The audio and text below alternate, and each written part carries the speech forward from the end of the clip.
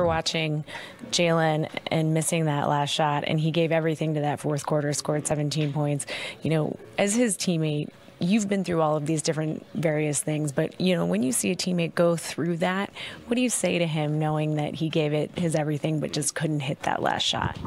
No, man, you just encourage him, you know, definitely know that feeling, you know, so just trying to be there for him and let him know that, you know, we riding with him.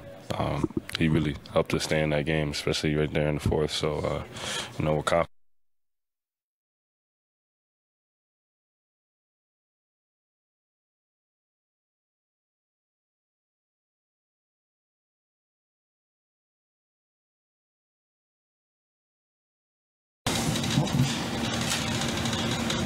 Jalen, can you take us through the last couple of shots you had? Were they the shots you were looking for, and what made it so difficult to sink them?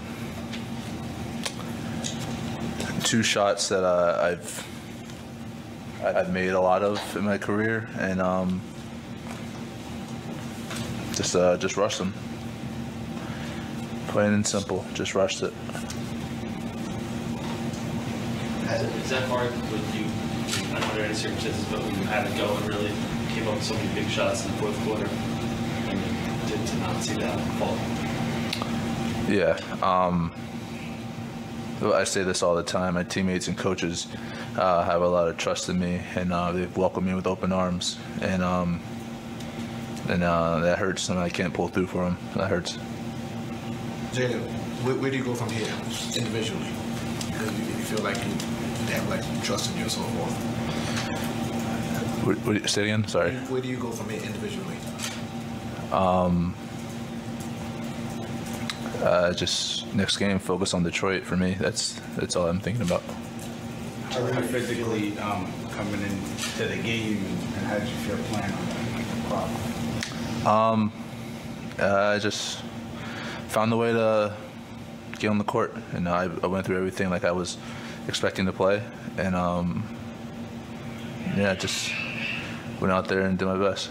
When you had that one thing where you maybe got to the back, was that something different in angles in the turn? That shot was blocked by Adams early. Yeah, I think I stepped on a cameraman, but I mean, after every first time I sub out, I always walk into the back. I do it every single time I come out the first sub. Were you 100% out there?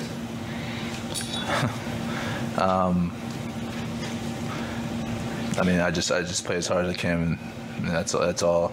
No matter if I'm 100% or not, and I just do what I do. Now twice where you guys have kind of been right there with that. Twice I missed game winners. What? No, not necessarily. That's what it is, though. I'm just saying.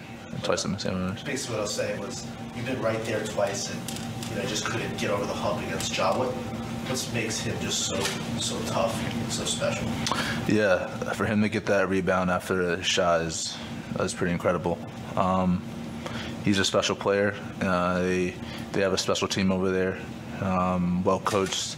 There's a hungry group, and so you gotta give them credit when credit is due. I mean, we knew it was gonna be a fight, and gotta find a way to win. This was the 20th game you guys played this year, so roughly a quarter of the season. How would you assess where the team is right now? We've shown, and we have flashes of greatness in us, and then we've shown that we're just one play away. We gotta just continue to get better, and we have a lot of room to continue to get better, and we have a lot of room to catch our stride. So I mean, we just gotta keep fighting, just keep sticking together. Is your right wrist banged up too?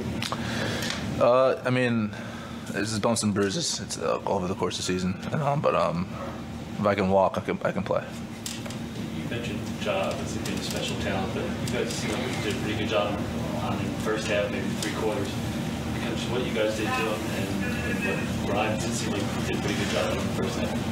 Yeah, to be able to play defense on him is a task, and so it's not just one guy; it's all of us. Quinn did a great job. Guys on him did a great job. He's able to do special things, and he's able to put numbers on the board. So I mean, he's been special since he stepped foot in the league. So it's pretty remarkable to see. Jalen, more generally, you're taking more pull-up threes than you did. Obviously, a very different role here that you had in Dallas. You're taking more pull-up threes than you did previously, fewer catch and shoots. Historically, and this year, you're more accurate on those catch and shoots.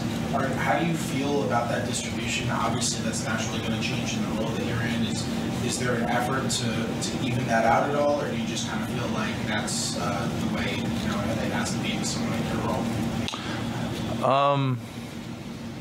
It's a great question.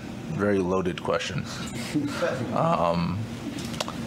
I just think that it's how the defense has been playing, and I got to be able to adjust and knock that down. And when I do have catch and shoots, obviously I'll be ready. And with the role I was in last year, Luka was able to do a lot and get me. He gravitates a lot of attention, so I was ready to catch and shoot at all times. And so I think for me, I just got to be able to play how the defense is playing, and just read that and make decisions. You guys are almost 5-6 here, and some of them right there. How frustrating is it to not be able to finish off some of these games here? Yeah, it's very frustrating. I think, like I said before, it hurts when you have an opportunity to put a win up on the board, and your teammates and coaches have a lot of trust in you, and then you just don't pull through. So it hurts a lot, but can just try to continue to get better, man. That's it. On those those final two shots, you just put the ball in your hands and go find the best look for yourself first, and then if something else is open, you go to your team. Like, what was the message coming into those? We had a set, ran it, and make a decision, and be the playmaker, and that's just it. All right.